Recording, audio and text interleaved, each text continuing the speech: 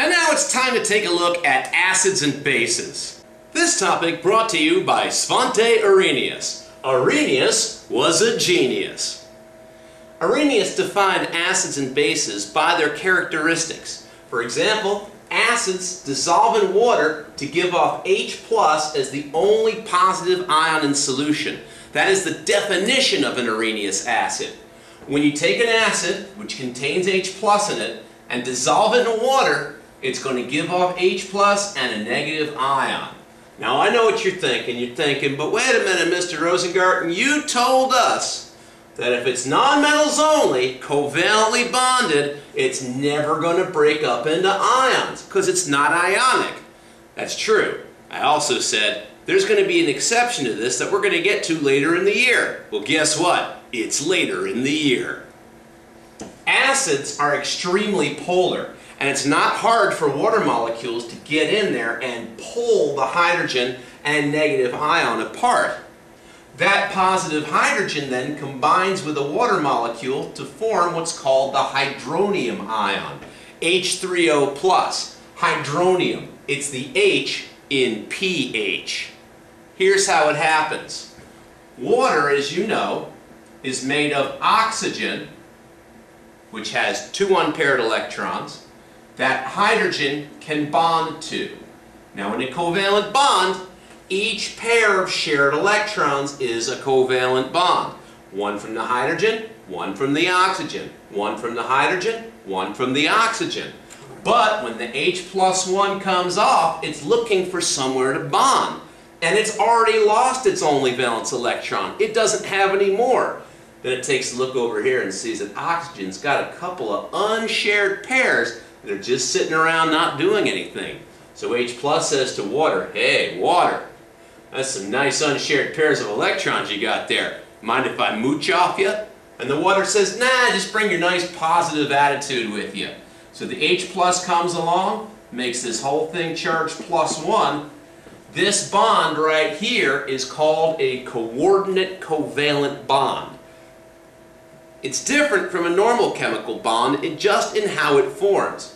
Remember, a covalent bond is 1 electron from one atom, 1 electron from the other atom. They share them. In a coordinate covalent bond, both of the shared electrons come from the same atom, and the other atom is simply mooching off it. That's why I like to call this bond a mooch bond, although it's not terribly technically accurate. Once a coordinate covalent bond forms, it acts just like any other covalent bond.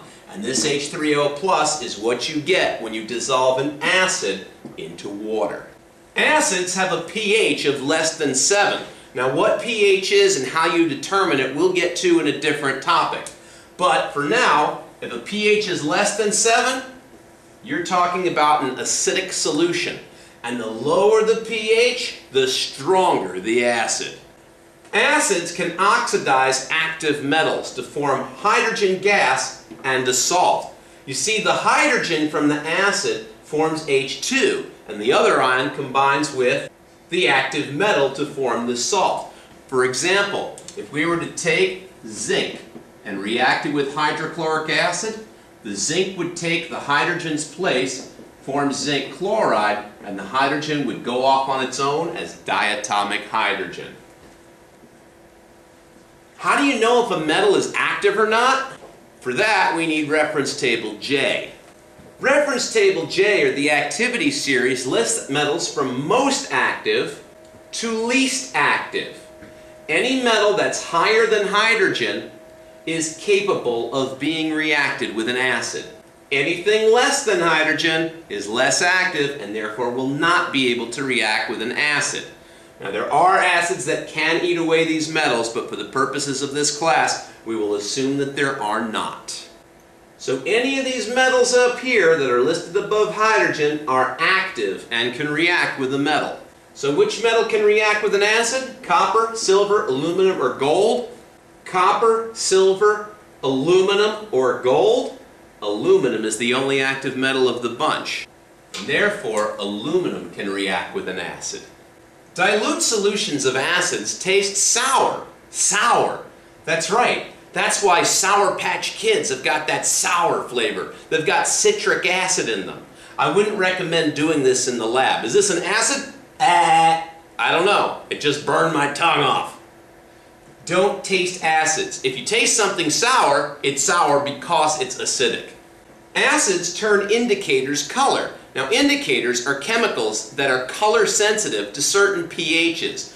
Above a certain pH, they're one color. Below a certain pH, they're a different color. We can find them on reference table M. These numbers here and these colors here indicate from the lower value down, it's the first color. From the upper value up, it's the other color. In between the two values, it's an intermediate color. For example, less than 3.2, methyl orange is red. Higher than 4.4, it's yellow. In between these two values, it's orange. What color will bromethymol blue be in a solution with a pH of 2? A pH of 2 is less than the lower range of bromethymol blue's color change. Below 6.0, 2 is below 6.0. Bromethymol blue is yellow, therefore yellow. What color will methyl orange be in a solution with a pH of 1? Methyl orange in a pH of 1, which is less than 3.2, will be red. If the pH had been 8, or above 4.4, it would be yellow.